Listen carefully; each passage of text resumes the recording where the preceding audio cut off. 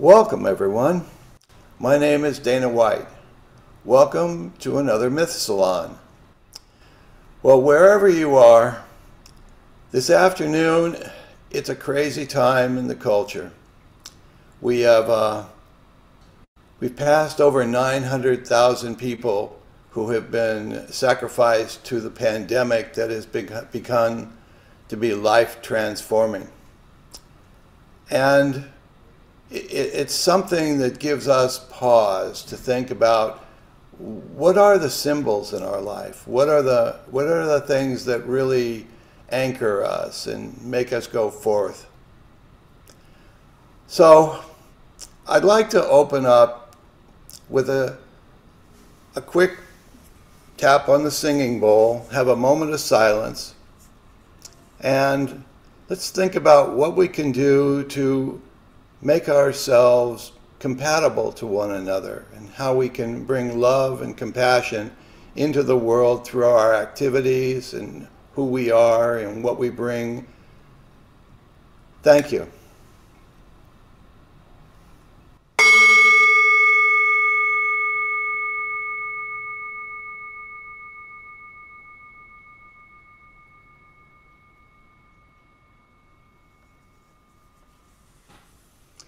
You know, one of the real joys of preparing for the Myth Salons is to work up the subject matter of what we're going to be talking about in a particular Myth Salon. And with the Mandalas, I've had the joy of just opening myself up to a whole stack of books, two of which belong to one of our panelists today, Susanne Fincher, who comes to us tonight from Georgia. And so I started making notes on the mandala. And I'd like to just go through a few of my notes instead of doing a poem. Einstein starts with, take a point, stretch it into a line, curl it into a circle, twist it into a sphere, and punch through the sphere. Meister Eckhart says, in the beginning God created heaven and earth, that is, the first fall of all that is, from one into two, from unity into number, from what is perfect, undivided, and indistinct into imperfection, division, and distinction, from the whole into the parts. And then I wanted to read the 42nd verse of the Tao Te Ching. Everything is the child of the Tao. From the mother of all being, the one is born, which brings forth the two. The two mothers the three, from which the 10,000 things are born. Thus, through the Tao, the great cycles of being are complete. Caterpillars transform into butterflies. Communities evolve into cultures. Cultures become humanity. Moments become time which form history. All ancestry flows through the Tao. Born as the child of awareness, time dissolves into the timeless through continuity with the Tao. Having neither beginning nor end, the eternal Tao weaves being and non-being into the here and now, yielding webs of seamless harmony, patterned by the interplay of yin and yang, the dance of the 10,000 things people see as change. All existence pursues love, harmony, coherence, and balance. While many paths reveal the expressions of the Tao, the sage knows that to experience the depths of the Tao, one must be here now. So, with that, I would like to turn it over now to my good friend and colleague, Linn, and let's learn much more about Burton Kopelow, Squaring the Circle. Will? Thanks, Dana. So looking forward to tonight. Of course, the mandala is one of the central recurring themes for anybody who's a student of Jungian psychology or mythology. It's one of the big recurring conversations, and certainly one of the recurring images that moves from the psyche and into our myth. And so it's really cool for us to spend this evening focusing in on the mandala, especially with some good friends that have been with us before and some new friends. Dr. Dana White, who contributes to the faculty of Pacifica's Myth program, hosts this Myth Salon and produces books on mythology. My name is Linn. Thanks for the introduction, Dana. I founded mythhouse.org and the General Education Department at Huston College, which is a film and performing arts school where I teach myth to storytellers. David Orr, it's great to see you again, coming from the Red Room in Twin Peaks. David Orr has shown his own work internationally and is in collections alongside artists such as John Baldessari, Jim Dine, Edward Weston, and David Hockney. Orr speaks about art regularly, having presented at such venues as Parsons School of Design, the Mutler Museum, Opus, the Joseph Campbell Foundation, UCLA, the Philosophical Research Society, where he founded the Hansel Gallery, established the Contemporary Arts Program, and curated the current exhibit, Burton Kopelow. His website is davidorr.com. Hi, Sandra Del Castillo, PhD, received a BA from UC Berkeley and master's, then doctor's degree from Pacifica in Jungian and Archetypal Studies. She is a ritual artist, adjunct faculty at Pacifica, and will be teaching at the Philosophical Research Society this summer. She studied mythology, indigenous medicine, and dance. Thanks for being with us. Nancy Blumstein was married to Burton Kopelow, is the archivist of Kopelow's work and the author of Burton Kopelow, Paths of Discovery, a monograph covering Kopelow's 50-plus year career as an artist. Pleasure to have you with us tonight. Thank you. Gary Gach is the author of The Complete Idiot's Guide to Buddhism, editor of What Book? Buddha Poems from Beat to Hip Hop, and narrator of the audio edition of his Pause, Breathe, Smile. He writes for Tricycle, the Buddhist Review, and hosts Mindfulness Fellowship in San Francisco. His website is garygach.com, and we'll put that in the feed below. Susanne Fincher is a Jungian-oriented psychotherapist as well as a board-certified art therapist. She's an internationally known expert on mandala making for self-exploration, with numerous books on mandalas, including Creating Mandalas in the Mandala Workbook, a creative guide for self-exploration, balance, and well-being, both published by Shambhala. Her website is creatingmandalas.com, which we'll also share below. Clay, it's great to have you back with us, is the author of the book Circles of Men, a counterintuitive approach to creating men's groups. He is a former Marine Corps officer, retired business leader, and the founder and host of the podcast In Search of the New Compassionate Male. Clay has developed a unique approach to co-creating personal mandalas that provide his clients a fresh lens through which to view their life, act upon their insights, and navigate the world around them. And hi, Catherine. Catherine Hart lives in Santa Fe, New Mexico, and is inspired by the land, sky, and culture there. It informs her life. Majoring in fine arts and theology as an undergraduate, she continued with the study of mythology and archetypal psychology at Pacifica Graduate Institute, and her art reflects these studies. Her most recent art project is painting the mandala. Thanks for being with us. Thank you. Please take it from there. I'm looking forward to this evening. First of all, I'm very pleased and excited to be here. Sandra and Nancy and I had done a presentation, a talk at PRS, the Philosophical Research Society. And it was actually a great place to do so and to have the installation that's up because Burton Kopelow actually researched there. And as did Carl Jung, particularly when he was studying alchemy. Jung, of course, via correspondence, but Burton would actually go to the PRS library and do research and would actually correspond with Manly Hall, who was the founder of the Philosophical Research Society. So I wanted to take you through Burton himself. He was a peripatetic artist who had a 50-plus year career, had one solo show towards the very end of his life, and is one of those folks that I feel is overlooked unfairly. And part of it was his integrity as an artist. Part of it was some things we'll learn about later when we speak with Nancy and Gary.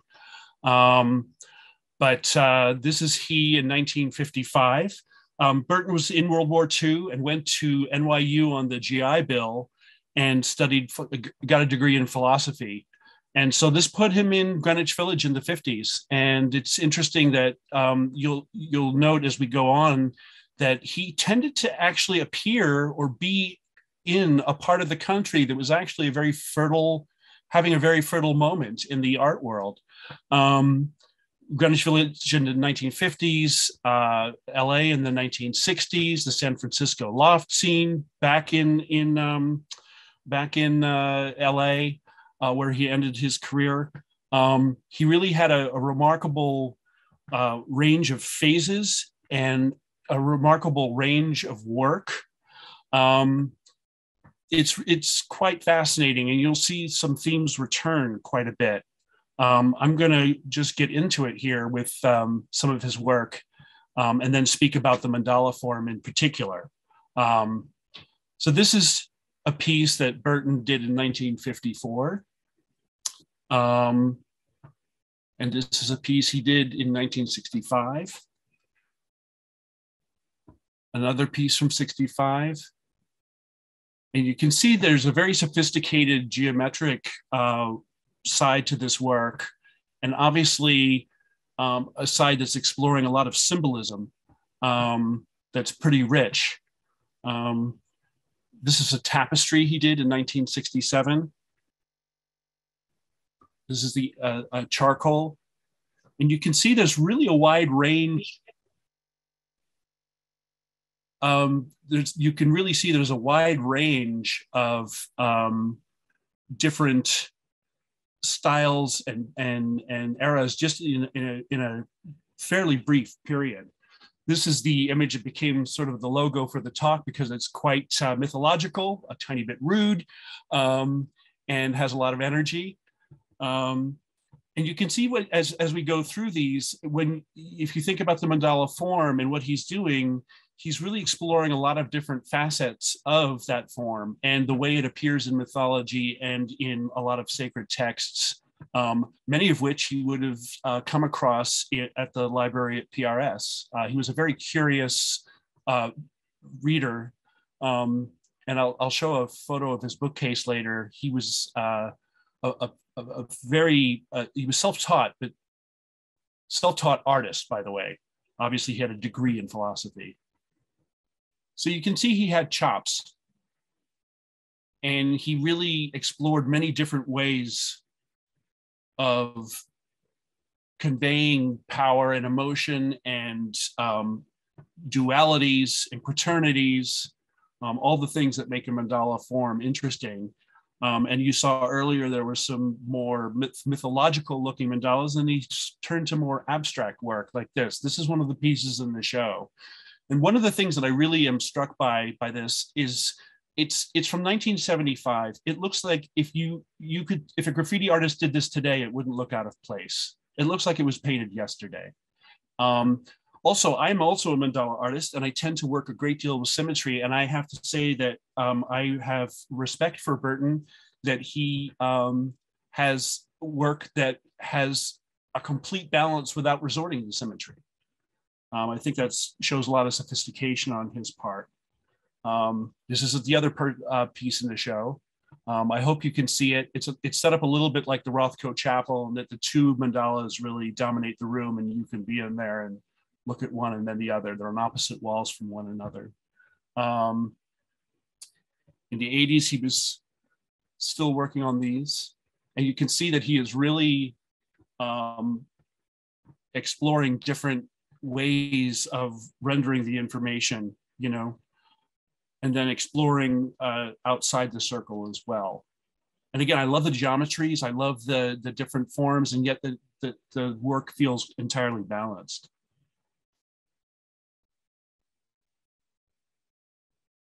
We're getting into more of the 80s. He also worked in many different materials, which is sort of interesting. You can see he worked in some carved wood pieces that mimic the shapes that he had in his work. And that some of these are on display at PRS as well, in the bookshop. This is 85, 87.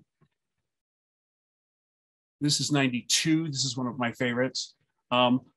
what I like about, what I noticed about his work as well is that he actually managed to create work that seemed out of time and ahead of its time all at once.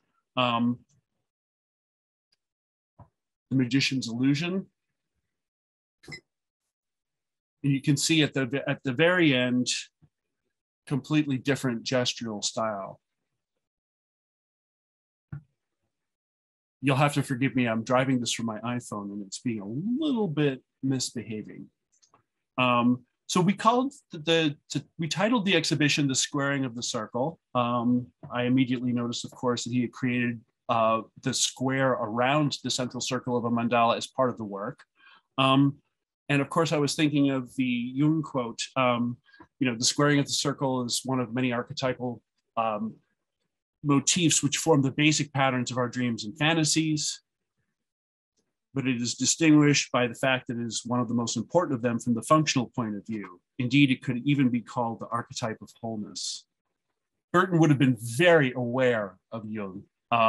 This is just one of several bookshelves that are in his studio, and he basically had a copy of everything that Jung ever wrote. So it's no accident that we're bringing Jung into this. I mean, aside from Jung's extensive work with mandalas, and of course, he noted that the mandala form appears in every culture. We say here, in the products of the unconscious, we discover mandala symbols. That is, circular and quaternity figures which express wholeness. And whenever we wish to express wholeness, we employ just such figures. And the circle is, of course, an extremely powerful form. And a mandala comes from Sanskrit for circle, and it's meant to be a map of the universe, among other things. Cosmos, it's interesting that that's also a word for the universe that also means order, and that's where Pythagoras coined that.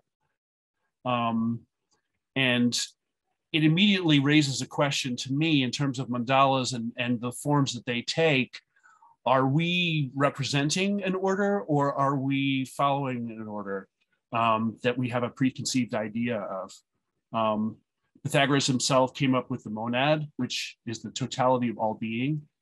I'm going to quickly go through a bunch of different instances here. The Ouroboros, of course, form appears in the Kabbalah. Diagram of the Supreme Ultimate, or known as Yin and Yang. This is Jung's first mandala. It appears in the Mayan tradition, obviously in the Buddhist tradition, Navajo tradition, Pueblo tradition, Aztec tradition, Catholic, and Islamic. This is what heaven looked like on April 25th, 1354. And then, of course, there's elements like the Enso, which is again a circular form. And it actually has lended itself quite interestingly to music. If you've ever heard around a circular canon, some of the composers actually wrote their scores as an unending circle that would just loop as the performance should. This is a diagram I found that John Coltrane drew for Yusef Lateef. It's a circle of fifths, but you can see there's a fair amount of iconography in there. And he drew this around the time of Love Supreme. So it's interesting that you can think about his spiritual side and what he was thinking about as he was using sacred geometry to communicate music to someone else. This is an interface for an art project called The Long Player by Jem Finer. As you can see, it obviously takes a circular form again with information radiating out from the center. Jem Finer is actually a former member of the Pogues who created a piece of music that will play for 1,000 years and will not repeat. It is the sounds that are generated are from Tibetan singing bowls, and you can see those are the brown circles arranged there. And it's interesting that he too chose a circular form to represent something that's actually referring to the past, but also intended to last quite far into the future. The circular form is something that we actually love to use for any kind of representation of information, and including infographics.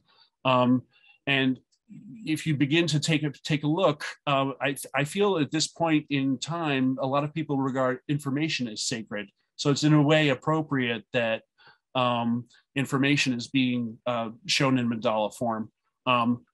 From graphics as sophisticated as this one and beyond, and of course, all the way down to the lowly pie chart. It extends to science, of course, as well. There's a lot of symmetry that occurs. One of the forms that I love here is the hydrogen probability pattern. And if you look for further ones, this is just one of several. They're all symmetrical. They all are balanced, and they're all where particles should appear. As I said before, I'm a mandala artist myself, and I was an artist in residence at the Philosophical Research Society, where I photographed manuscripts and created mandala forms from them. This is a Kumaswari manuscript.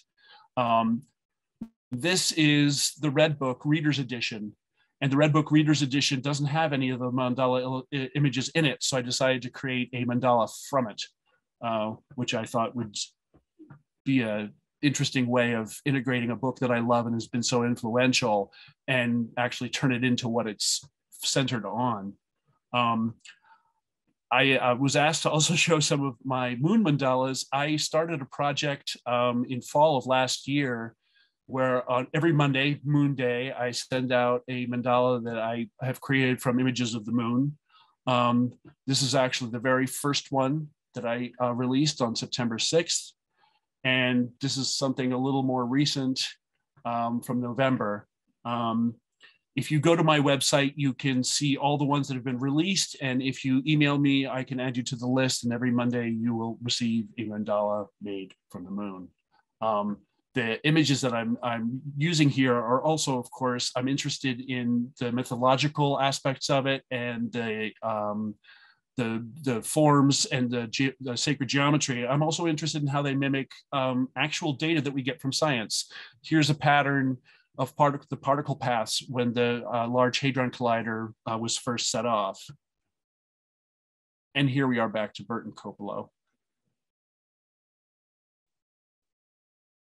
And again, I'm really, this is a piece that I curated into a show called The Unified Field. And it's just remarkable, again, to me that it's a very sophisticated balance that does not rely on symmetry. Most mandalas are, they certainly have quadrants and things like that to support it. And there's mythological reasons for that, which Sandra will get into in a little bit. But you can see that he is working with asymmetry and really getting a wonderful balance, really allowing the eye to travel and to get a really good sense of energy from it that is asymmetrical and yet balanced all at once. And here's the work in the gallery space at the Hensel Gallery at the Philosophical Research Society. It's interesting, there's a great book called The Book of Circles by Manuel Lima, and I highly recommend it. It shows that the circle has been the go-to form to create to basically represent any kind of information, not just mythological, not just sacred, really everything. And I had actually, one of my first talks at Philosophical Research Society was about that subject, because I noticed as I was going through Buddhist texts, alchemical texts, Islamic texts, Christian texts, and on, every tradition had a circular form as a representation of either the universe or a system or a way of presenting information. And I did a ton of research for it, as you might imagine. And 3 months after that, this book came out, and obviously Manuel Lima was thinking about the same thing. And it's a great resource. It really shows everything from the Nebra sky disk to contemporary graphics used in physics. And he does say, preference for circular shapes is deeply ingrained in all of us from birth. And my personal theory is that it's because the first thing that we actually focus on is the mother's eye. I could be wrong, but it actually, from a very basic primal level, the first object that you actually focus your eye on often is your parents' eye. And there's also the sense of play in Kopelow's work that I really love. And Sandra, who will speak next, talks about a playfulness between chaos and cosmos in Kopelow's opus. And again, it's interesting to see there again that Jung was using the term cosmos to mean order.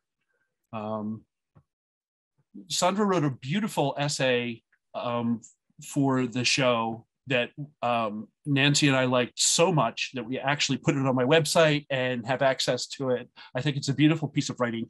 And we asked her if she would actually read it for this particular event so that you could get a sense of the work and her reaction to Burton Kopelow. Yeah, thank you, David and Will and Dana for having me on. It's a pleasure to be here. David, you still need to share the screen though while I speak because you're going to show the images, no? Hopefully everyone can see this. Okay, good. Yes. This is one of my favorites of Jung's. The word mandala means magic circle in Sanskrit. Jung saw the mandala as a God image constituting totality. He also saw it as a reconciliation of opposites. The opposing forces encompass all existence and establish balance, night and day, sun and rain, life and death. Just as all energy issues forth from opposing forces, the psyche also possesses its inner polarity. The principle of opposites embodied in the terrestrial and celestial planes mirrors our psychological constitution. We are light and shadow, consciousness and the unconscious. The theme of this retrospective, Squaring the Circle, and the amazing book that his widow Nancy put together, so aptly named Paths of Discovery, introduces Burton Kopelow's work with mandalas, which to my eyes and senses are vibrant containers of the tensions of opposites, and likewise images of wholeness. As Jung put it, it is a fact that symbols, by their very nature, can so unite the opposites that these no longer diverge or clash, but mutually supplement one another, and can so unite the opposites and give meaningful shape to life. This is certainly what we see in Kopelow's art, particularly his mandalas, precise circles, squares, and rectangles that hold a world of brightly colored geometrical and circular patterns. Each has a life of its own, dancing within these finely honed contours. To quote Jung, in all chaos, there is a cosmos. In all disorder, a secret order. In all caprice, a fixed law. For everything is grounded on its opposite. Caprice, I feel, is a very good word to describe Kopelow's art. There is a playfulness between chaos and cosmos in his opus, revealing a secret order. As Jung put it, without the experience of opposites, there is no experience of wholeness, and hence no inner approach to the sacred figures. Inspired from his travels and inward seeking, Kopelow's art becomes his approach to the sacred, giving meaningful shape to life. As Kopelow shared, I see myself as a painter of the mind, the open consciousness of mind. As the self crystallizes its awareness of externality and its ultimate internality, which I see as the hairline that separates humans from non-human beings. Here, his contemplation of the relationship of externality with what he calls ultimate internality recalls Jung's assertion about the interrelated nature of soul and cosmos. Our psyche is set up in accord with the structure of the universe. And what happens in the macrocosm likewise happens in the infinitesimal and most subjective reaches of the psyche. That is, the psyche or soul is embedded in, one with, and reflective of an ensouled cosmos. Though this notion is something the ancients held fast, contemporary culture just now begins to grasp this cosmological parallel with the soul realms, and is now being explored in both depth and transpersonal psychology, as well as the new sciences and archetypal psychology, astrology. And we find it here in the world of the arts. Though we are told Kopelow usually reserved assigning meaning to his art, to his artwork, to the individual, he did on one occasion clarify the birds. So this is the specific painting that he's referring to, which is just so rich and playful. He says, this is Kopelow's words. The bird or birds in this series of paintings becomes the symbol metaphor of the artist's attempt to attain to the higher state of being. The characters, the animals, the harmony of the natural phenomena. The masks act as a transcendent control over the mystical, fantastical, magical, into realistic realms of the artist's vision. I feel this quote revealed a lot about Kopelow in his role as an artist and seeker. Here it seems his artistic expression becomes a form of transcendent control and a means of attaining a more profound state of consciousness. It recalls the role of the shaman, who through ritual enters the enchanted dimensions of the ensouled world to join spirit, body, and soul, to bring about healing, harmony, and wholeness for the individual and our community. Lofty business. Thank you, Sandra. At this point, I wanted to speak with Gary and Nancy a bit to talk a little bit about Bert himself. And actually, Gary, can you just tell us right off the bat when and how you met Burton? You know, Dana started when we were starting he introduced himself to me or me to him as someone who knew Burton a long time. And I had to think, because I'm a poor historian, but it goes back to the early 60s. And without, I wouldn't pin a historical moment. It's more the kind of cosmic time that I and others were experiencing in the 60s in Los Angeles, where Burton was there. He was present. He was mainly a mutual friend of ours, an artist who was a visual alchemist, told me in the early 60s that Burton was a guardian of the threshold. So if people would say, well, who's that guy? What does he do? You could say, well, that's John Altoon, and that's Billy L. Bankston, and that's, the guy that founded the Temple of Man, Bob Baza, and all these, Wally Berman, and all these figures in Los Angeles. And Burton was, I don't know what the archetype is. He reminds me a little of Hafez, except that Hafez was very famous in his lifetime. And I think Burton's recognition comes after his lifetime, but he was an iconoclast. And so that'll answer your question. I have some notes of some of the things that you and Sandra have said, but let's continue. I want to continue the dialogue, David. Well, that was Mark Cheka that said he called him the guardian of the threshold. Am I correct? Oh, yeah. That's correct. Yeah. Did you know Mark? I did not, but I have read an interview where you talk about Mark. Do you know what Mark... Well, I know his work, yes. I did, yeah. I think it's tangential for another time, but Mark was another incredible... in Los Angeles...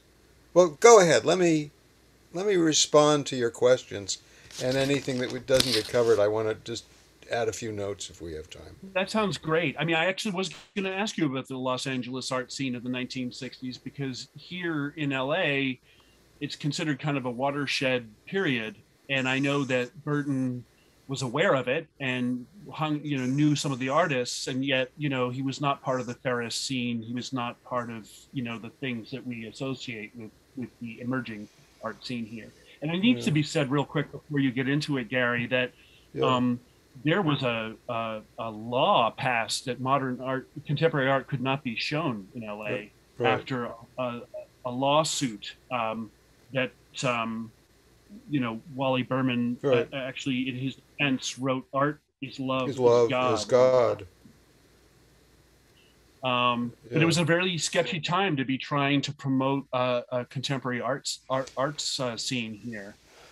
But tell me a little bit about the '60s and Burt. Well, I think in all fairness, I'll answer by just taking one step back, because your beautiful presentation, positioning photos of him in these different eras, really, we begin with Russia and Russian immigrants, and his inheriting so many of Russian visual sensibility, of iconography, of Russian constructivism.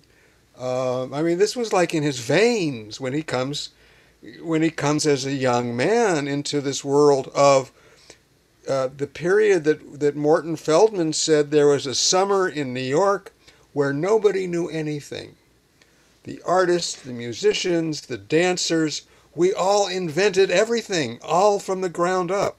And Burton loved that spirit, but he didn't get along with their programs. Like, he told me, abstract expressionism, how much freedom is there in the flick of a wrist? Versus the stuff we saw,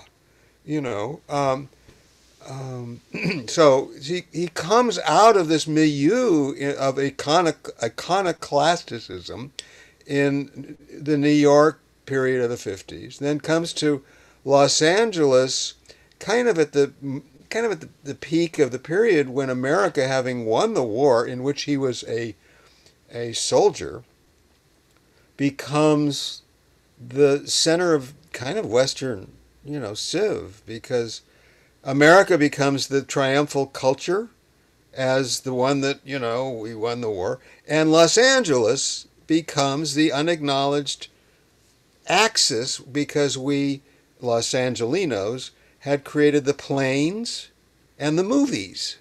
So, and then you get all these expatriates, who came to Los Angeles. So there's this enormous cultural scene of writers, painters, musicians, dancers, and so forth in Los Angeles, which was not recognized because the art industry was still New York based. And Burton saw through the art industry, early on, so that like when the Ferris showed Andy Warhol, he saw that as a creation of the art industry. He didn't see Andy as an artist at all. He saw Andy as a product, creating products of something that he would, is kind of easily recognized when you take that position. And from that position in Los Angeles is how he kind of, he moved through the, the milieus, the scenes, the cliques and whatever. And everybody, I think, knew him. And he knew everybody, but it was always kind of like he didn't show his work. You'd have to come to his studio. And as you see, it's so eclectic. He could do so many. He didn't have to do particular kinds of art. I was thinking just last night of a conversation we'd had about this artist who was showing at La Cienega. He had a career as an artist in La Cienega. And somebody had gone to his studio and noticed these drawings that he did of cowboy fantasies in cosmic space. And they said, wow, why don't you show that stuff? He said, no, the gallery's seen them. They can't sell them. So I just do these hard edge stuff,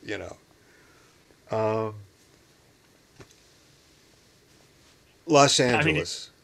It's an interesting parallel to my question, is there order or do we impose it?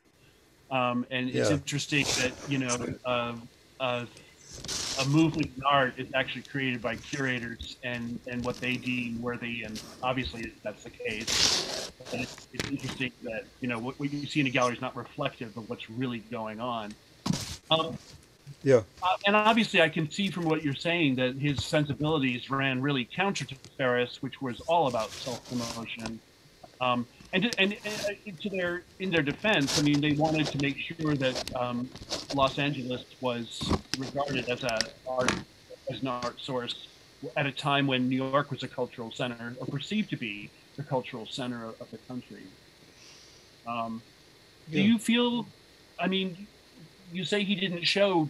How much of that was by choice, and how much of that was by people ignoring him?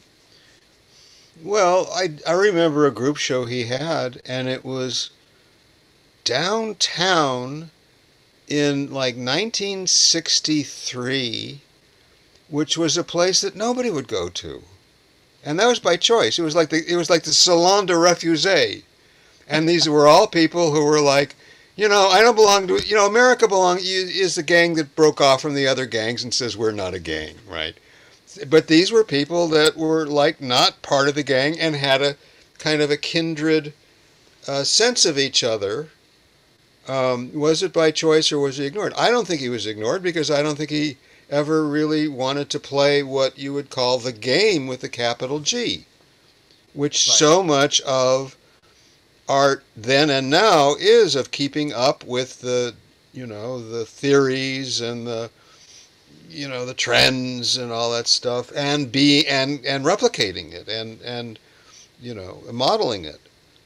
If anything, it's even gotten worse, because artists are asked to contextualize their own work, which I'm not even sure how one does that. Yeah, so that's a really interesting thing, is when he came to the mandalas, you know, I mean, I remember seeing him. I walked down Venice Beach one day, and there's this guy I knew reading on a blanket on his side Archetypes of the Unconscious. How many people in Los Angeles and Santa Monica in 1968 are, you know, that's not beach literature. You know, he had really done his homework with all these things, but when the chromomorphogenesis work emerged, it was like the person who's gone to college and is now able to contain the light when it hits them, except he was self-taught. But when he started doing chromomorphogenesis, there was a period when he had a tape recorder, as he's on a ladder, working on these enormous, you know, paintings, and speaking about what's flowing through him as he's doing it. Because I think one thing it's interesting to consider is that, like, the Tibetan mandala is a map of a two-dimensional map of a four-dimensional realm, or a 10-dimensional realm. And that once you understand, oh, you enter through here, and then you will go into this realm. I mean, I once saw, you know, a 3D version of a mandala when they were having a mandala exhibit, or a Tibetan art exhibit. Except in Burton's case, they're not modeling Euclidean space at all, or time. So, you know, am I answering your question sort of like, you know, how do you position somebody who had to make a name of it up? He had to make up a name for what he was doing. Chromomorphogenesis, meaning that color and form, genesis, create themselves. That's pretty deep. Just the name. And he came up with a name for it. And you mentioned graffiti. I'm going to just, before we go to the next, any question, since you mentioned graffiti, you know, he did this before graffiti artists were using those kind of hard-edged senses of sculpting different colored spaces in a kind of a, you know, weave or a mesh. I mean, he did that before then. I don't know how, you know, the zeitgeist goes from Burton to all the graffiti artists, but it did. It did. Because when I was in his studio and I walked out, I didn't see any of that on the street. But, 5 years later, I started going, oh my God, there's Burton Kopelow stuff on a wall. It's like, how does that happen? Okay, I'm sorry. Go onwards. Well, so Nancy, I'm kind of curious. Clearly, Burton was well read and was, obviously Jung was a big part of that. But he was an autodidact. There's a lot of different things he was perusing. Can you tell us a little bit? Would he talk about this much to you? Oh no. We didn't discuss philosophy. Our discussions about art generally were, I'd come home and he'd direct me to the studio if I didn't go there automatically and say, what do you think of what I did today? And, sometimes I would do it with sounds and sometimes I would do it with, I really like the blue part or whatever. And I had to sort of find a way to comment. And he just took what I said for what I said. He was just, I think he was just happy that I was reacting to it and enjoying it and that kind of thing. I mean, we did spend a lot of time at museums, and I guess they just feasted with our eyes more than anything else. Right. Well, I mean, it's interesting to look at his work because you can see, obviously, he was extremely visually literate, and I feel remiss now for not having brought up his heritage in Russian constructivism with some of the work I showed earlier. Because Gary, you're right. I mean, it's imprinted right there. It's almost, it does seem like it's in his DNA, and you can actually see some of this other work as an extension of it. I would love to open it up to have a conversation with all the other folks who've been so patiently waiting around, if that works. And we have some other points we'd like to touch on, but I'd love to hear what you guys are thinking. Yeah, David, I'm fascinated by his use of color, and I'm just wondering if he assigned, or maybe Nancy could answer this, was there any symbolic meaning? Did he have a color vocabulary that was meaningful to him? Does anybody know? Well, I can tell you that he did tell me at one point that he wanted me to mix his ashes with cadmium red and put it on all of his paintings. Also, and I think I'll let Gary tell the story about the trip to the Metropolitan Museum of Art when he was a teen. Oh, the Titian. Yeah, Nancy, I've kind of taken more than my share. Oh, if you want, I can go ahead.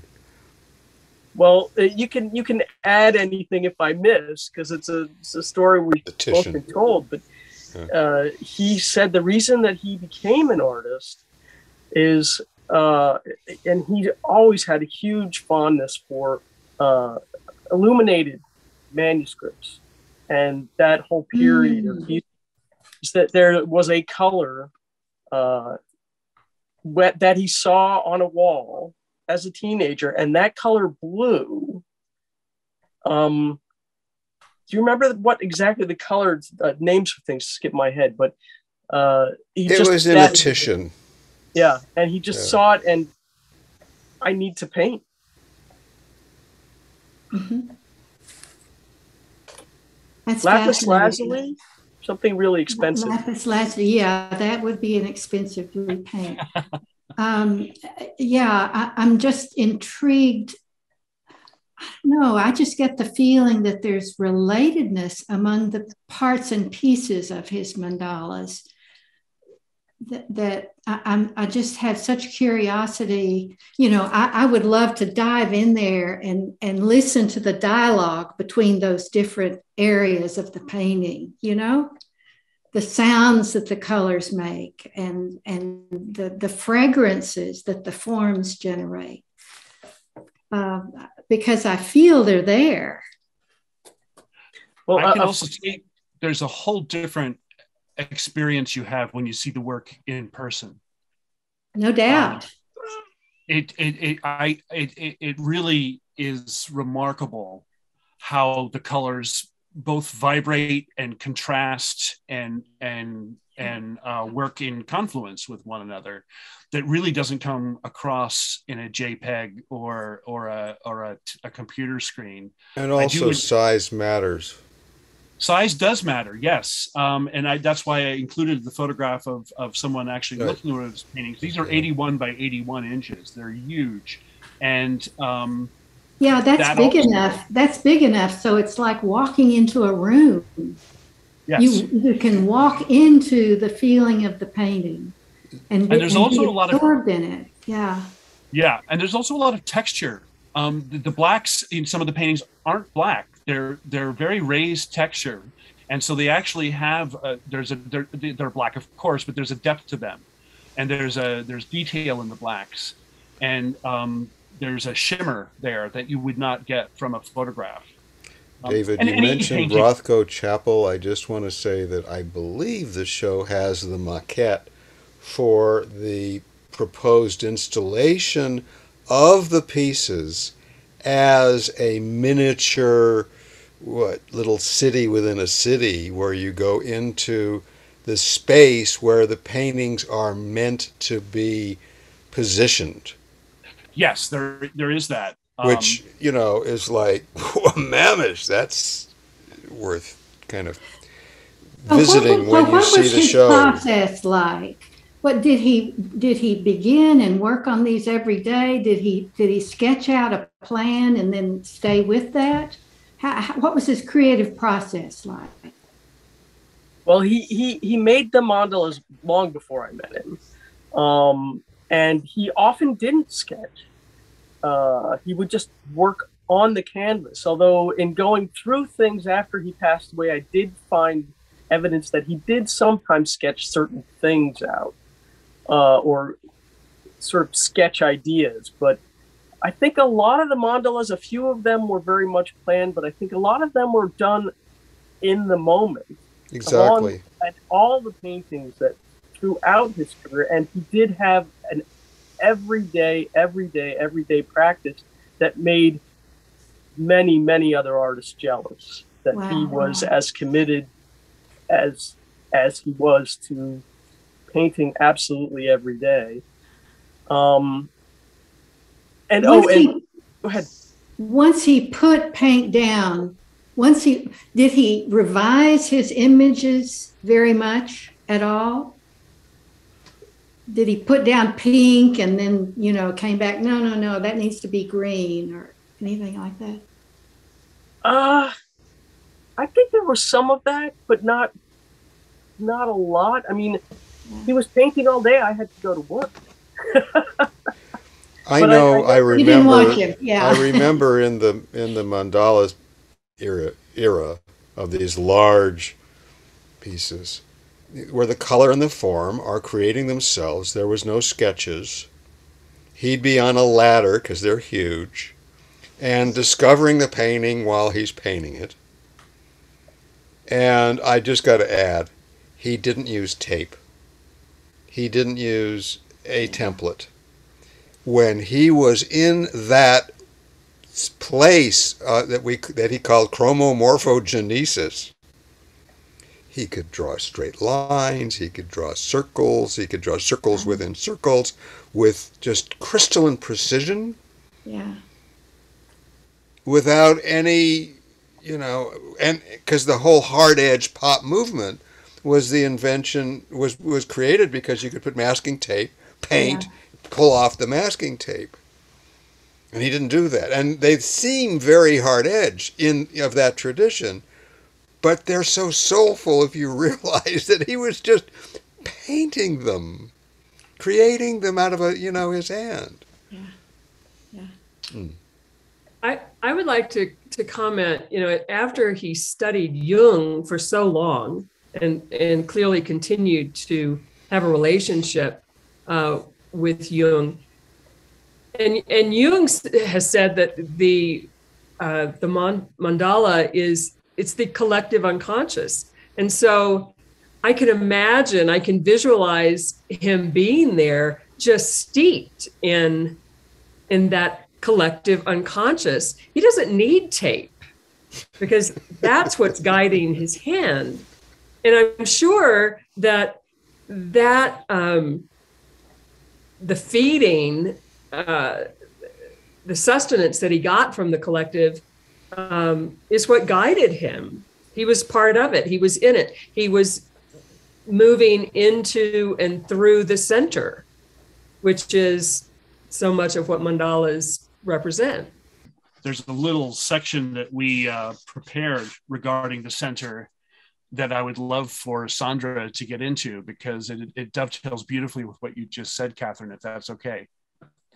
We're going to go back to our little share screen moment here. Bear with me. Thank you. Jung recognized the center or point in the circle as the center of all things, a God image. He saw the mandala as the simplest model of wholeness, a vision of God constituting totality, both human and divine. Moreover, he found in the mandala a representation of the reconciliation of opposites, which I already mentioned, a psychological process in which the unknown or repressed contents of the psyche are made conscious. Jung called this process individuation. To further expound on the center, Jung turned to Plotinus. Plotinus recognized, we were talking about this earlier, that the natural draw towards circles. What Plotinus conjectured was that the soul's natural movement is circular. It centers around an interior center. It comes from this center and trends towards it. The soul attaches itself to the center, which Plotinus said all souls should do. This is because the souls of the divinities are directed towards the center. And as he said, that is the secret of divinity. For divinity consists in being attached to the center. In Plotinus's view, those who withdrew from the center wandered as brutes. Now, Eliade really, that's such an interesting image to me when we consider just where we are, at this time in this place on the planet. But I'll go into what Eliade talks about the center, the Romanian philosopher. And we know from both Jung and Eliade that the center was a prevalent symbol among ancient civilizations across the globe. Depicted with distinct imagery, it was commonly associated with the sacred mountain and the axis mundi. Both are located at the center of the world. And these images join heaven, earth, and the underworld and allow for a glimpse into this spatial dimension of the center. Moreover, Eliade found that time and space, this is such an interesting concept, that time and space were universally recognized as interwoven within the center. For example, images such as the tree of life and the fountain of youth and immortality were all considered located at the center. Their intertwined nature infers this union of time and space. Thus, it would seem that the center is at once contains time and space, yet it exists beyond both, as these ancient symbols would imply. Jung, too, understood this interwoven nature in the context of the psyche.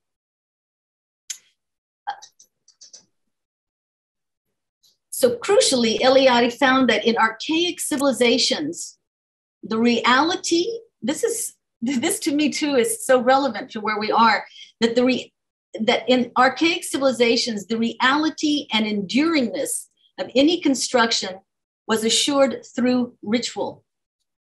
This was so because every consecrated space was seen as coinciding with the center of the world. Just as the time of any ritual occurred simultaneously with the mythical time of the beginning. Through the repetition of the cosmogonic act or the creation myth, a concrete time is projected into mythical time. when the foundation of the world occurred. And so it was in this way that the sustainability of any construction was assured. The center was, in this way, the center was deemed a sacred zone of absolute reality, where creation itself takes place, where, as Eliade put it, the unmanifest is manifest and chaos becomes cosmos. Because of this creative potential, the cosmogony was ritually reenacted within the center. This ensured, basically brought everything back to life. It ensured sustainability of the crops, of society, of the life-giving potential. You know, it renewed everyone, including the gods, which is a really interesting notion. And Jung saw the center as a rite of passage. It reflects both a journey and a discovery of the self, the God image. The road to the center is a rite of passage that has been universally acknowledged as wrought with peril. These dangers, noted Eliade, are mirrored in the elaborate constructions of ancient temples the world over, as well as in the pilgrimages to sacred places, the labyrinths, and the dangerous voyages of the mythic heroes. These perils are not unlike those found within the psychological process of individuation, or mirrored in the mandala. Eliade said that a rite of passage from the profane to the sacred, from the ephemeral and illusory to reality and eternity, from death to life, from man to divinity. The rite of passage, or individuation in Jungian terms, is a process wherein one journeys from the mundane or ego consciousness into the unconscious. Confronting the shadow is the first of many steps in this process, wherein the unconscious is explored through dream analysis, synchronicities, active imagination, and other relevant modes. This winding path depicted in the mandalas leads towards the sacred, eternal, numinous, and life-giving center, or the self, with a capital S in Jungian terms, towards our God image and totality. I love this labyrinth. Thank you. You are very welcome.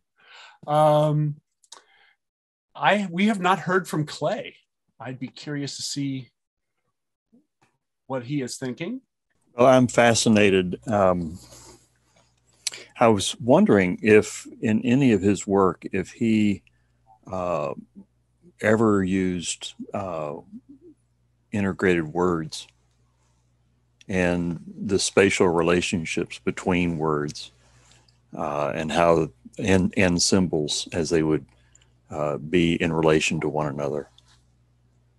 Well, in going through all of this stuff, I found some sort of experiments with that, but I don't think he, and we did once talk about, did he ever write poetry? And he was like, yeah, but no. Yeah, I find it fascinating to integrate that into mandalas. Mandala, the Sanskrit word for circle. A circle designed to have meaning of a cosmic order. This is my mandala, my life in symbols, in sacred geometry.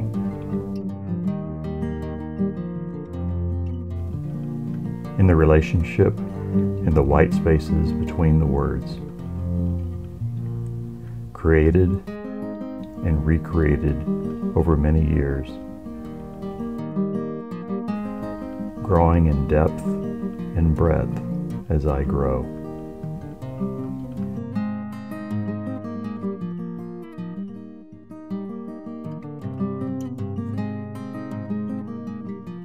A reflection of my expanding consciousness.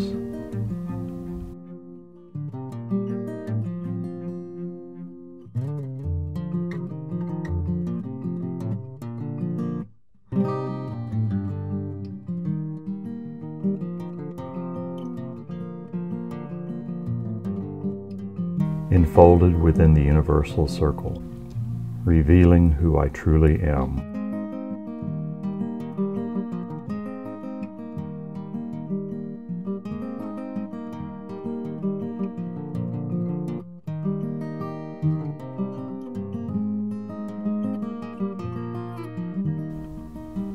Pulling all the scattered aspects of my life together, one tiny pencil stroke at a time. Here I find my center, knowing that I will create it again and again as I evolve and grow with time. The spatial relationship between two symbols or even two ideas side by side, or one above the other or the other like that, communicates a different message and meaning. And if you look at some of the earlier mandala images that David showed, there were some of that.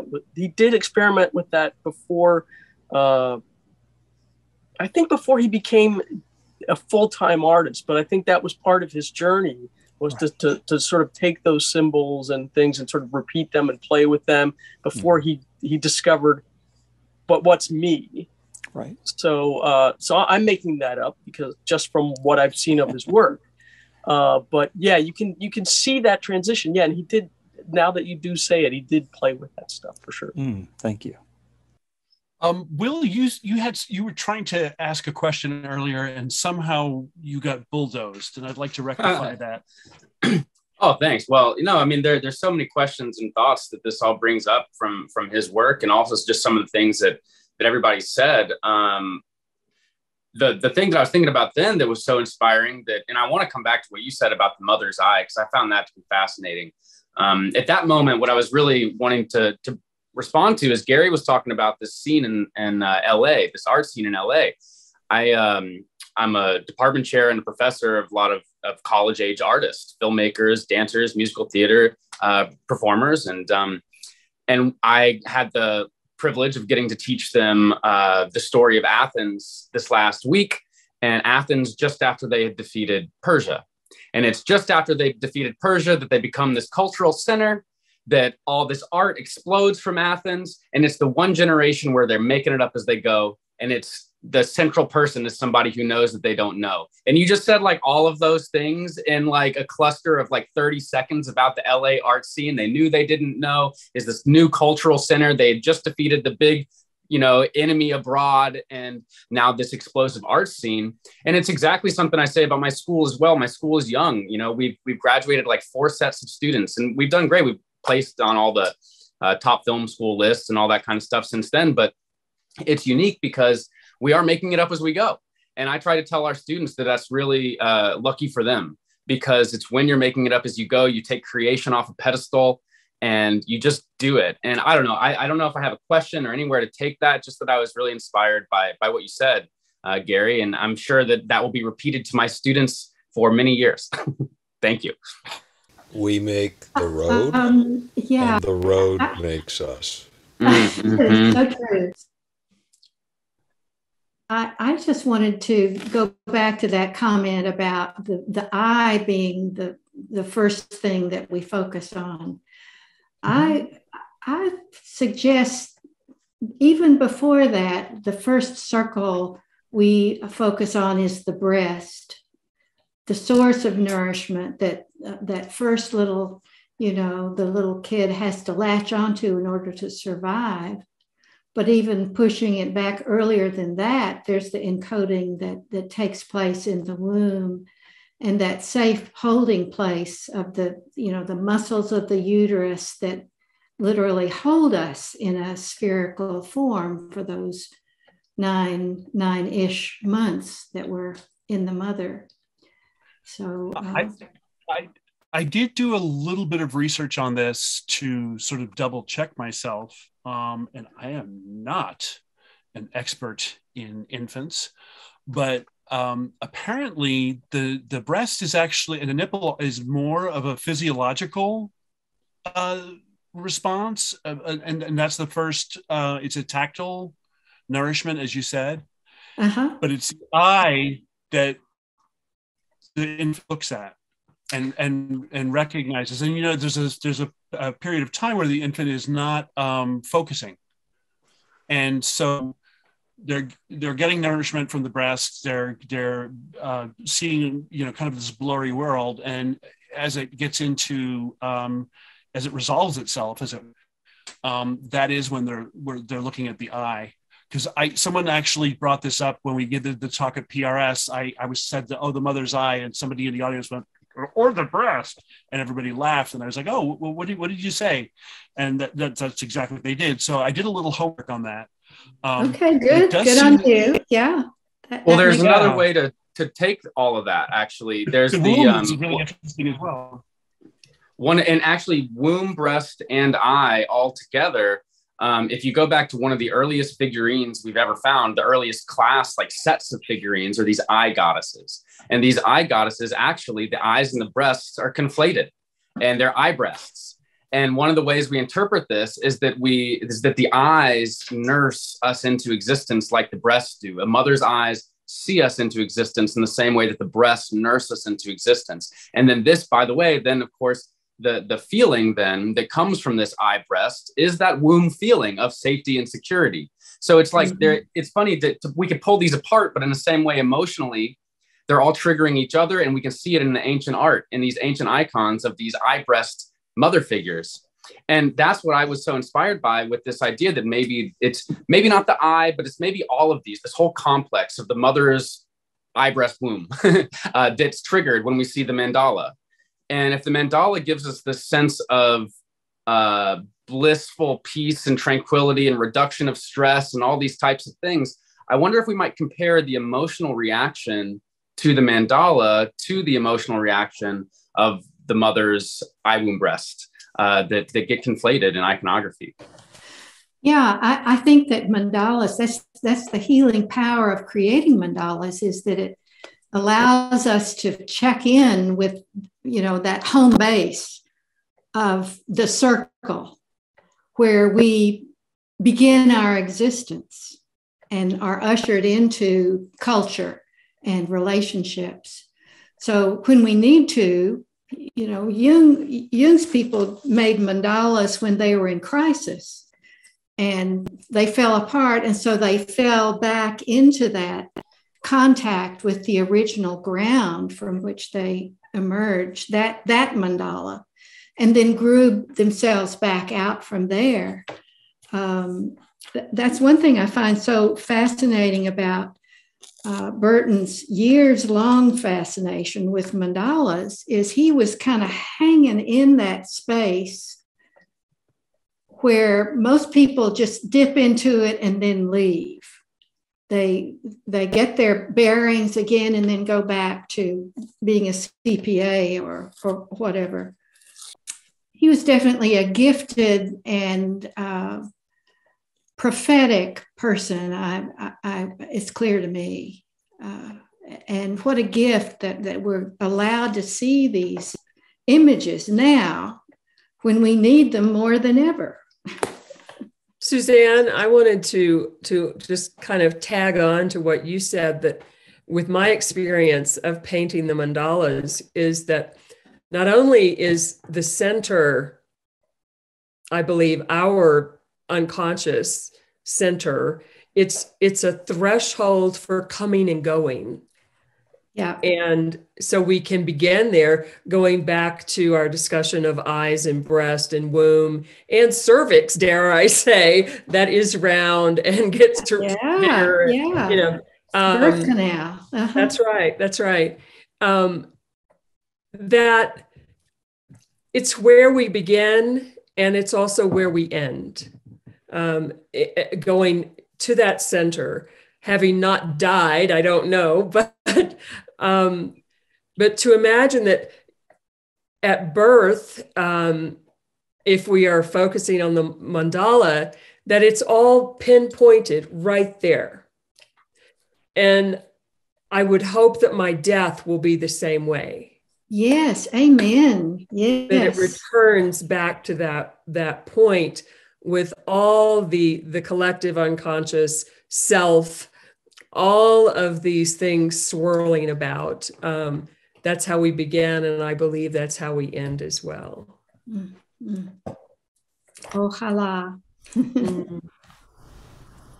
Well, actually, some of Bert's last speech was to ask me and his daughters to draw mandalas for him.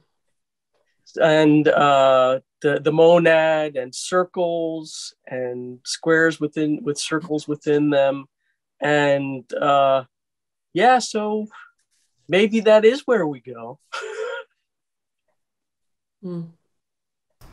Well, circles are the one shape that you can say is divine, because the circle is always equivalent in principle to all other circles. Everything else is particular, separate. It has fallen away from the divine. Copernicus was one who said, the universe is spherical, but a lot of people have said that. I mean, a lot of people have attributed roundness, spherical, circularity, the evolution of the psyche. All of these are wanting to return to that sense of wholeness and completeness and wanting an egg, I mean, these are all timeless metaphors for divinity manifesting itself in the physical world. To add on that, the circle with the point is the alchemical symbol of the sun and of gold.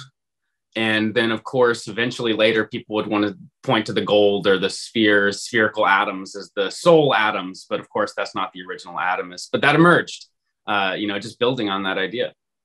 I'm trying to call up a comment from a colleague of mine who is watching from a distance, just getting back to the visual for a quick moment. I don't want us to stay on the eye for forever, but it was an interesting point. A psychologist I know wrote, it has to do with visual perception and the sinusoidal waves that combine to form patterns. The eyes and smile of mothers are the perfect difference apart to ideally fit with the parabolic shape of the sinusoidal wave of visual perception. So that, again, the physiology, going back to that. I do wonder, yes, go ahead, Will. Well, does that explain why? I've always found it fascinating that babies look you in the eye. I'm like, who told them? Who taught them? I can't get my college students to know they're supposed to look me in the eye, but the babies freaking know it.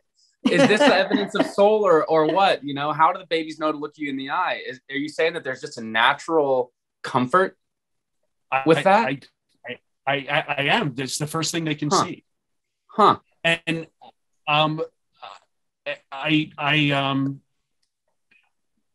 as far as I have been able to learn, again, I am not a specialist in infants, but we all know that if you've held a baby, that's where they're looking. And I think part of it is, they say dogs look at the left side of the face because that's where you betray your emotion. I did a whole series on symmetry and faces, and that was something that came up.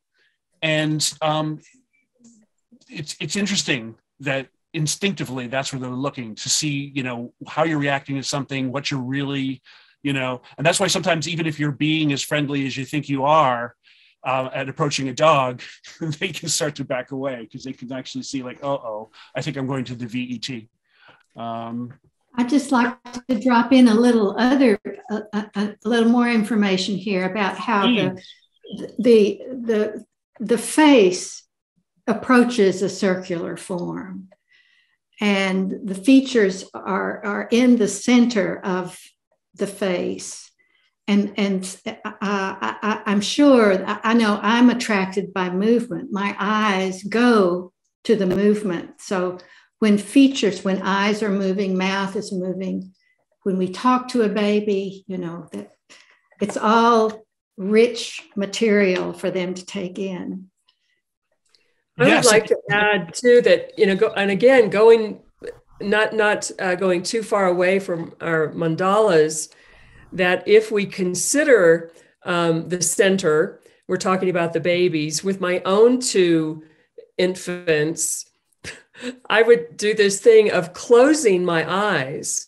I would be, staring into their eyes and they into mine. And I would close my eyes just to see how long it would take them. And they would start whining and, experiencing this discomfort. And as soon as I would open them again, there would be an ease, a connection again. Yeah. And this is again when you can play peekaboo with babies. Mm-hmm. And they think you are gone when they can't see your eyes. And they think they are gone when they're under a napkin or whatever you play with them with. Yeah. So it's an interesting. Does the mandala trigger that reaction where we feel seen? Where to feel seen, like that's why all the alien eyes are huge, because they give us that feeling of being seen, the other seeing us. Do you think that that's triggered by the mandala, that feeling? I think mandalas are a mirror for us. And so in a way, we're looking at our own face when we look at a mandala. Yeah. And again, Will, I think it gives us, it takes us to our own center. I'd like to respond to that too. When my daughter was drawing, she went through a phase of really, just in her journal, she was regularly drawing mandalas. But she was not, she didn't have Burton's talent to make exact, and she wasn't using, any compasses or not compasses, but what's the templates? Yes, she wasn't using any templates. She was just doing them by hand. And one night she dreamt, in the dream, a voice told her that she needed to be more precise with her mandalas because they matched up with the stars. Oh, yeah. There it is. To me, there's the cosmos, the macrocosm in the microcosm. There's that, what Jung said, there's the infinite, that reaching.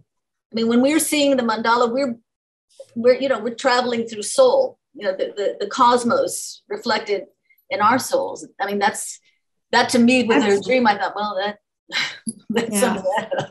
The Tibetan word for mandala is kilkor, which means center and everything around it.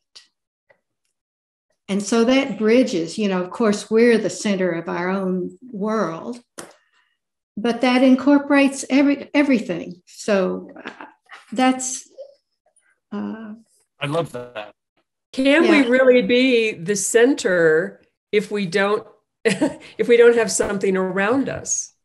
Is that dot truly the center without all the rest around it? And it's relational. Yeah. Right. And so in Burton's work as well, I would venture to say any portion of it taken apart from the whole, it would no longer be the mandala.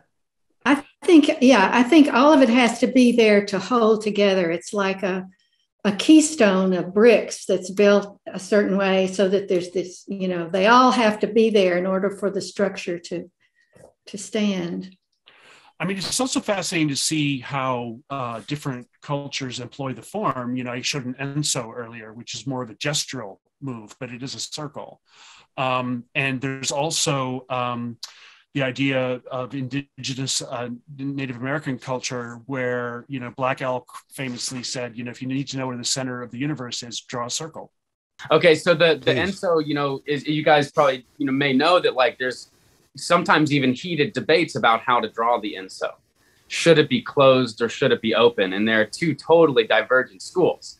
And I think that this points to a dimension in the mandala that I think might be interesting to talk about, because on one level, the circle with the point in it is also the perfect shape of the ego, this individual with a shell around it. And when you describe to be in the center with everything around you, you're putting yourself in relation to everything. Whereas I think that some mandalas where you have a hard boundary, it also can serve as Freudian wish fulfillment that I'm actually safe and enclosed. But that also can just be ego wish fulfillment, to have that enclosed, overly safe, solid shell womb. Sometimes that's what we need because we need to go into it to be reborn. Mm-hmm. But I just think it's really interesting to bring up this tension between the idea of the closed and open, the circle that's a shell and the circle that's a surrounding. Curious if anybody has any thoughts about that. Yeah, well, I find that interesting. And the mandalas I see and the mandalas I create, it varies. There are times when there's no boundary and times when there are thick boundaries, and that correlates with whether I'm feeling vulnerable or whether I'm feeling a need to contain emotion or protect myself. Yeah. There's also the idea of, and I use it in gardening, called controlled chaos. And so there's that the idea, if it is too contained, then it's very easy then to slip back into the ego, thinking that you are literally the center, when indeed, well, I don't think we are. Anyway, just that idea of how to create cosmos within the chaos. Well, I think sometimes with mandalas, there's an aspect of that from a formal perspective where sometimes you're creating something that's tightly controlled and balanced in order to free the mind to meditate upon it and go elsewhere. And so you may be employing very strict symmetry and very strict proportions and ratios. But what you're really trying to do is create a form of order from which the perceiver can go through that to open up.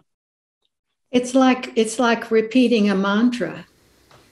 Yes, it is precisely, precisely, and and there's a lot of repeating a mantra. There's a great line by Brian Eno: "A repetition is a form of change." Where each time you do something, it's a completely different world you're doing it in, and so you may be a different person than you were the first time you approached it. I think repeating a mantra is exactly like that. You shift. You wouldn't know it from this conversation, but I meditated this afternoon and I had that exact experience. Gary, since we're talking about mandalas and oneness and things like that, do you want to hop in and I'll say something that I was taught by my teacher Thich Nhat Hanh about the Enso, because he incorporates the Enso in his work.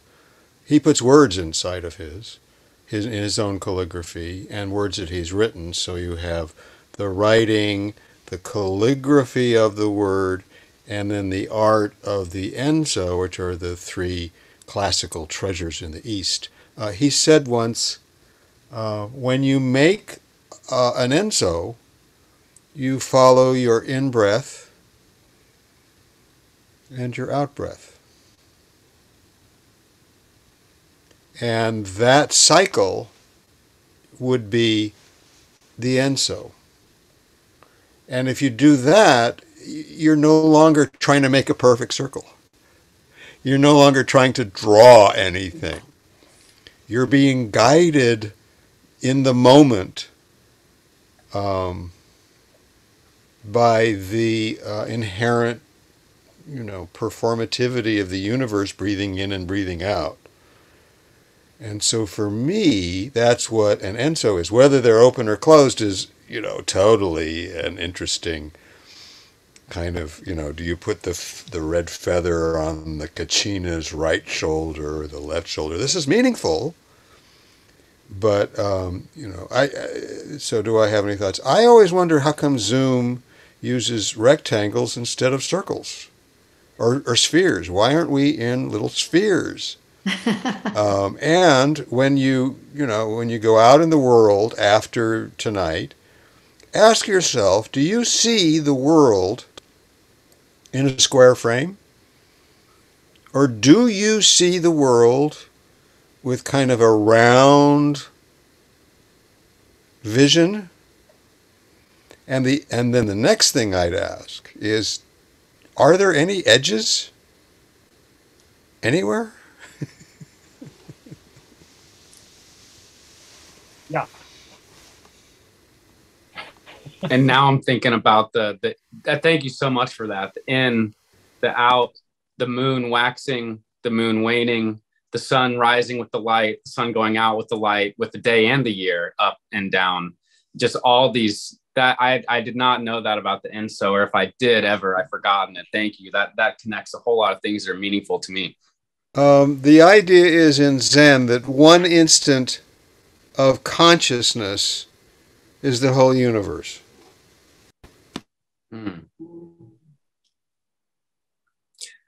May I someday see it. Gosh. You are it. You know, it reminds me of another thing that's so interesting too, is that whole, we're talking about where is the center, draw the circle in the center. And we've talked about some quantum mechanics and stuff like that a little bit earlier. And you think about the Big Bang, and from that point of view, everything is expanding from the center, and everywhere is the center from which everything is expanding, you know? And so there we have our center and circumference. And I love that idea about the Enso too. We haven't mentioned it. I'm sure all of us have had the thought, the center circumference thought. And I also think about the volcano. To me, I had, I went through a series of seizures and sleep paralysis, and it all kicked off for me with this image of myth of Sisyphus trying to get the boulder up the hill. And I was trapped in an image of truth, which was a mountain with a perfect singular truth on top. Thank you, Sisyphus and Camus, for giving me this image of one truth that's supposed to fit on top of the mountain. After months of depression and all this kind of stuff not being able to figure it out, eventually I was laying in bed and the mountain erupted into a volcano. And I saw the volcano constantly circulating everything through the center and to the outside and center of the outside. And I saw that the hoarding of the volcano, the hoarding of the dragon and the mountain was the real problem. Anyway, so that's my mandala, is the volcano, the most precious one to me. Adding that to the slideshow, an overhead cool. of the volcano. Well, and the birth of the volcano would certainly be a circle, you know, as it's breaking through the Earth's crust and it's coming into being. I mean, it's all, this whole notion of, you know, we called this exhibit and the talk squaring the circle, which to me reeks of a kind of human imposition on the divine. Like when you talk about squaring something that can't be squared, you can surround it, but you're really imposing a human construct upon something that is a principle of divinity. Well, to me, it expands to me, and I keep thinking about too, is circularity is so associated with femininity and curves with femininity and square lines, and right with masculinity. So what you're saying, where it's imposing human on the divine, also may be imposing masculine on the feminine, or a pursuit of finding a way. How can we see the circular through? How can we see how can we see wholeness from the masculine point of view? Like, is it possible? Can it be done? I don't know, but is wholeness fundamentally feminine with the circular and circularity, or can we get to a hyper-rational, logical angle through which we can also perceive wholeness? I don't know. Well, and the only place that you can get with the square on the inside doesn't contain the circle. You know, you can put a square in some alchemy drawings.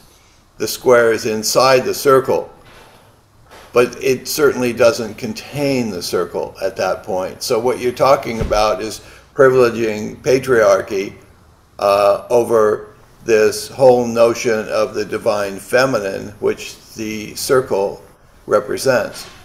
And of course it gets, and I see that. And then I also know my own, like, you know, truth is notionless, right? Because then the square is also associated with the root chakra, which is the material chakra, which is associated more with feminine, mater, mother, matter. So the square is also fundamentally material, is that material realm, which is also tends to be associated with feminine. So maybe I just gotten confused enough to be where I should be. I don't know.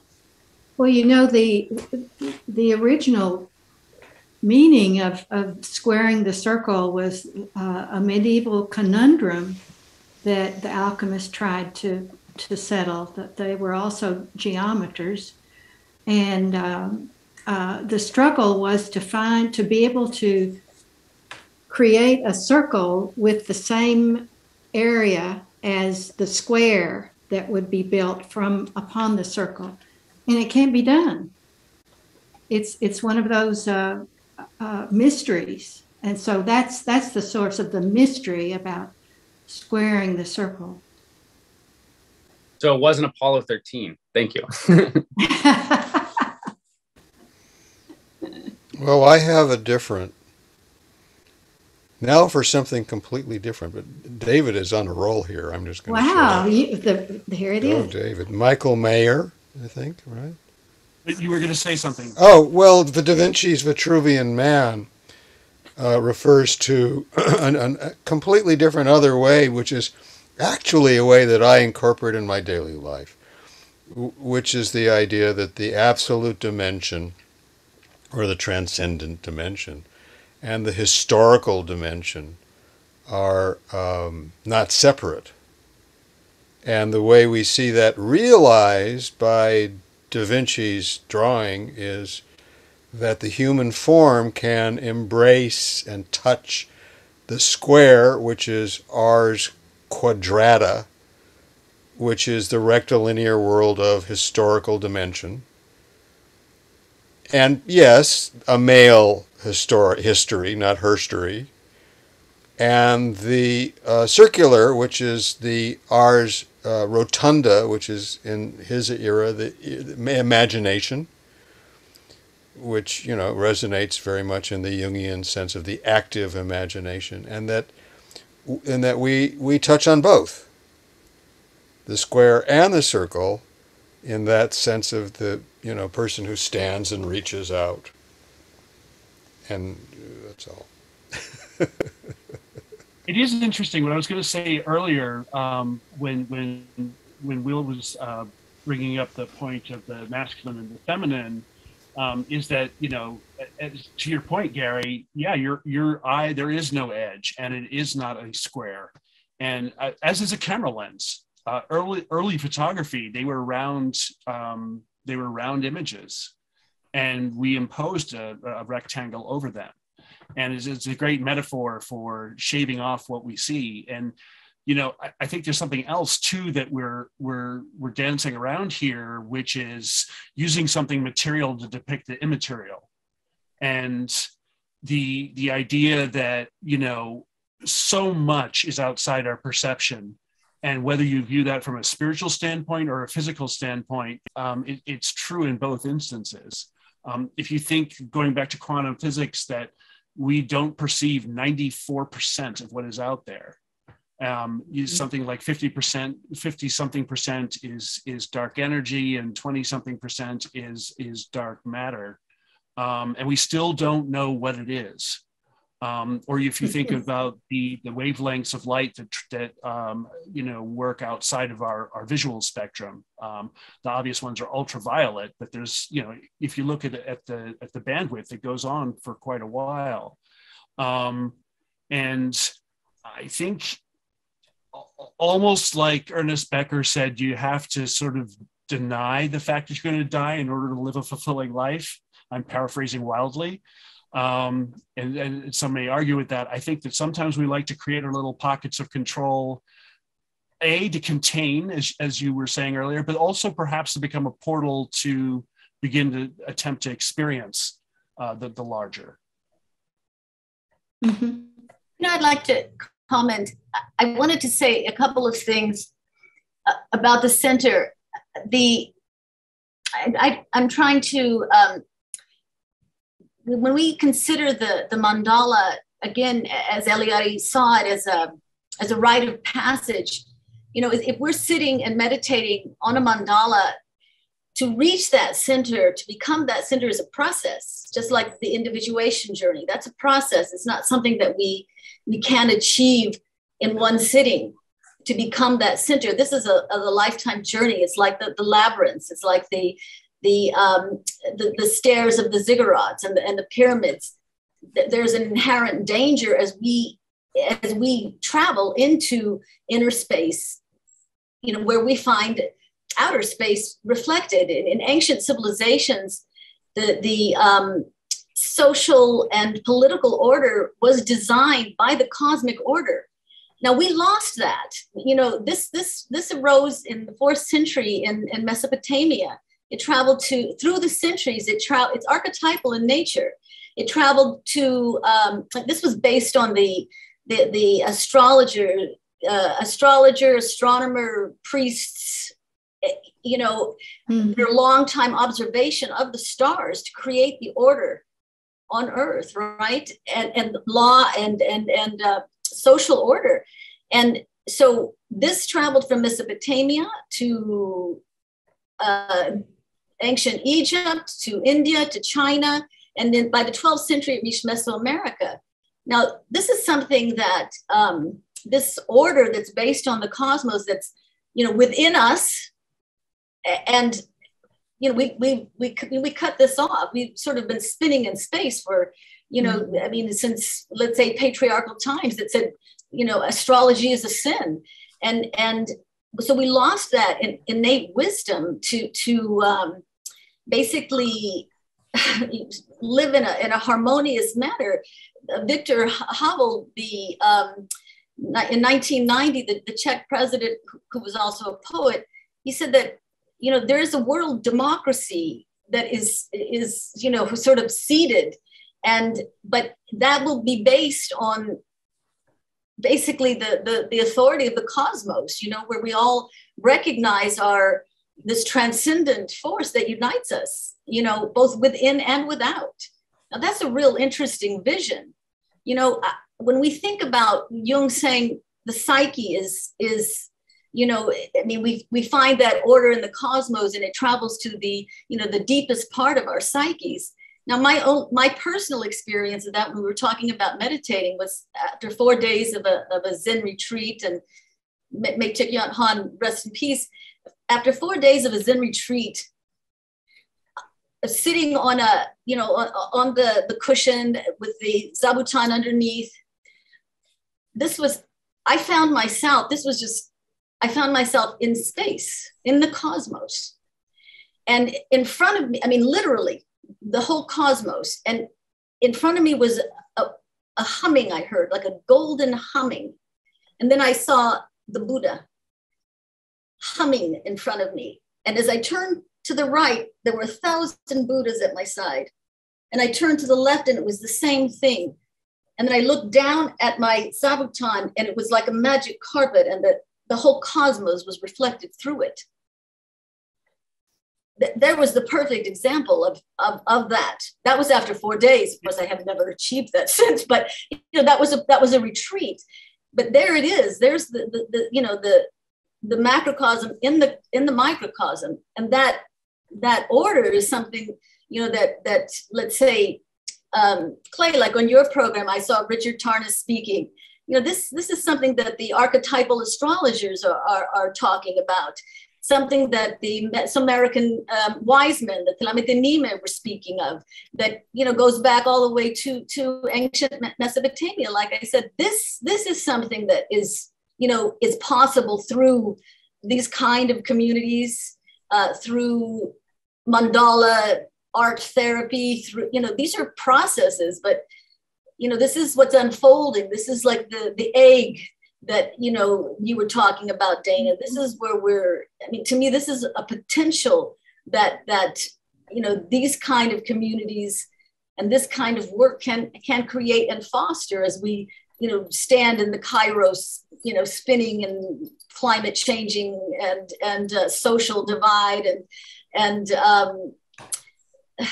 the global pandemic, which takes on form after form. But this is a rich conversation, and I'm really grateful to be a part of it. It's very exciting. Well, and certainly Burton's chromomorphogenesis, which he eventually shortened to chromorphism, these paintings that are 81 by 81 inches, almost 7 foot and larger, a series of 24 paintings. he intended them to be something like that would be transformative, that if someone could take the time to see them as he intended, and if you are able to attend the show, the model is in the auditorium, which shows how he intended to have the pieces shown. His idea was that you would start with the mandalas and move through these other images through his journey in paint as well, from mandalas, as Clay brought up, that had more symbolism and things in them, and then into abstraction, which is what he really became his favorite thing. And then taking those mandalas and tearing them apart and turning them into other things. He expected this to be a transformative journey, just as mandalas, I think, are in and of each one of them. So I think that's enough. Do you know if the dimensions were themselves significant? I noticed that the dimensions of one side, a lot of them are 81 by 81, but 81 seems to be used in a lot of them. Is there a reason why he picked 81?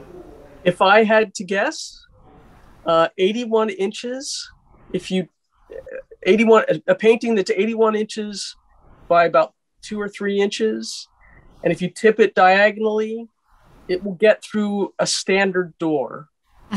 Anything larger than that wouldn't fit. So I think that might be, if you could have gone bigger, I think, in fact, the first image of the series is a canvas that is too big to fit through the door. But I think that's where the 81 inches started.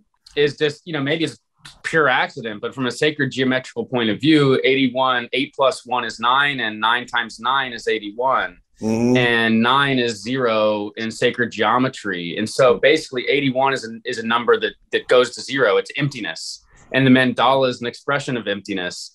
And that's what I'm saying. So it's cool about the enso, when it's empty inside, the anatman, the emptiness inside. I wasn't going to feed the beast, but 81 is the number of verses in the Tao Te Ching. Ah, that's why you were asking. Well, I was asking. I didn't offer it, but it is one of those numbers that why wasn't it 78? Why wasn't it 80? I mean, 80 fits through the door just as well as 81. If it, and I don't know. Was 81 a consciously chosen number? Maybe. It could be both. Well, which came first, the door or the mandala? There has to be a wall for you to create a door. I thought the mandala was a door, right? David, I have a question for you. You showed, when you were showing the alchemical squaring the circle, there was one quote that you went by too quickly, and so I didn't get to see it. Would you show that again? I was really hoping you wouldn't ask me that. Oh gosh, okay. Well, don't. If you could just read it to me, the quote, because I missed that. I will go there. It's because it's a little bit of a dodgy source. It's a dodgy. So, right. Was this the Wiki Religions? It's Wiki Religions. Yeah. In terms of spirituality and philosophy, to square the circle means to see equally in all the 4 directions and also to treat everyone with equal respect. The second half of that, I suspect maybe an invention on Wiki Religion's part. Right. Certainly seeing equally in all the 4 directions seems you should see equally in all 4 directions. Okay, that makes sense. I mean, when we think about the quaternity, the 4 cardinal points, that would make sense. In terms of dimensions, I mean, it's an interesting question always, because my suspicion would be that it would be a little of both, in that clearly Burton Kopelow was highly educated in alchemy. He studied Theosophy because that was a huge artistic influence on many different artists.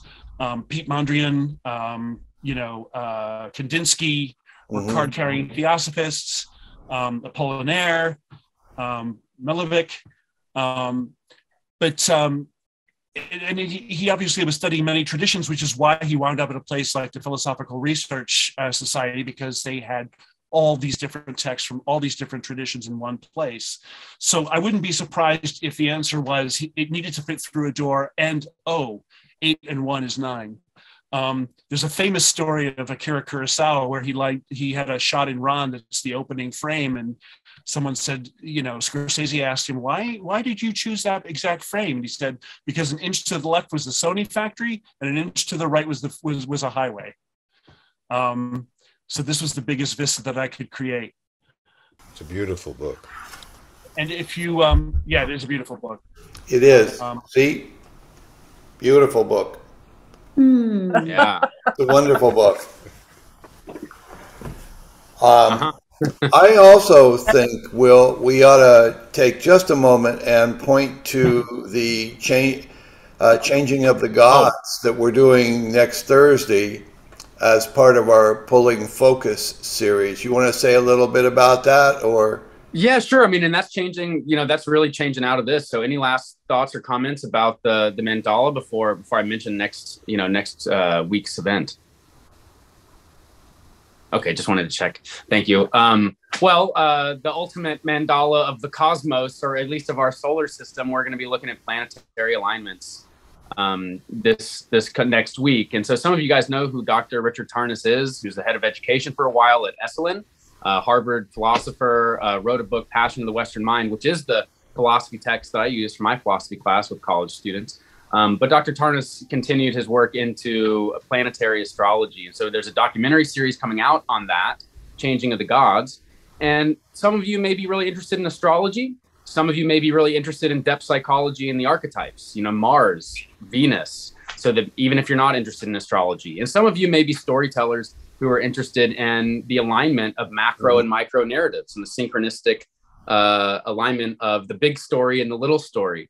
And now we're going to be looking at this from all of those angles. We'll have Becca Tarnas with us. We'll have Saffron Rossi with us, Richard Tarnas, and then the director, Kenny Ausubel, who's also the head of Bioneers.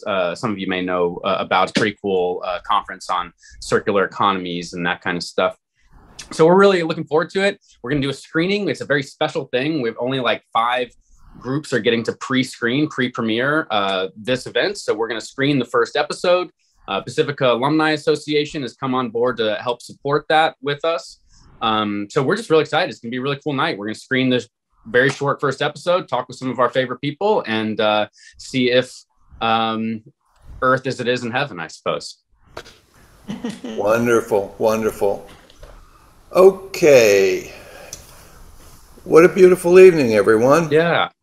I'd like to thank everybody for participating. I didn't mean to interrupt you, Dana. Not at all. I want to say thank you. I wanted to say thank you for having us, and thank you for half the people here I met for the first time this evening. And I really want to thank you for participating and sharing your knowledge and experience. Well, and thank you. And I have a real warm spot for PRS, as you know. So, and Sandra, nice to see you again.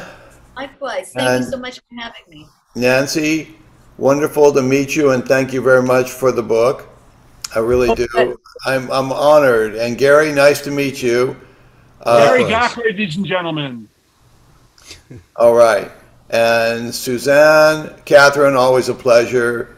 Clay, wonderful. All right, let's take just a moment. I want a moment of silence before we go home for the evening. Okay?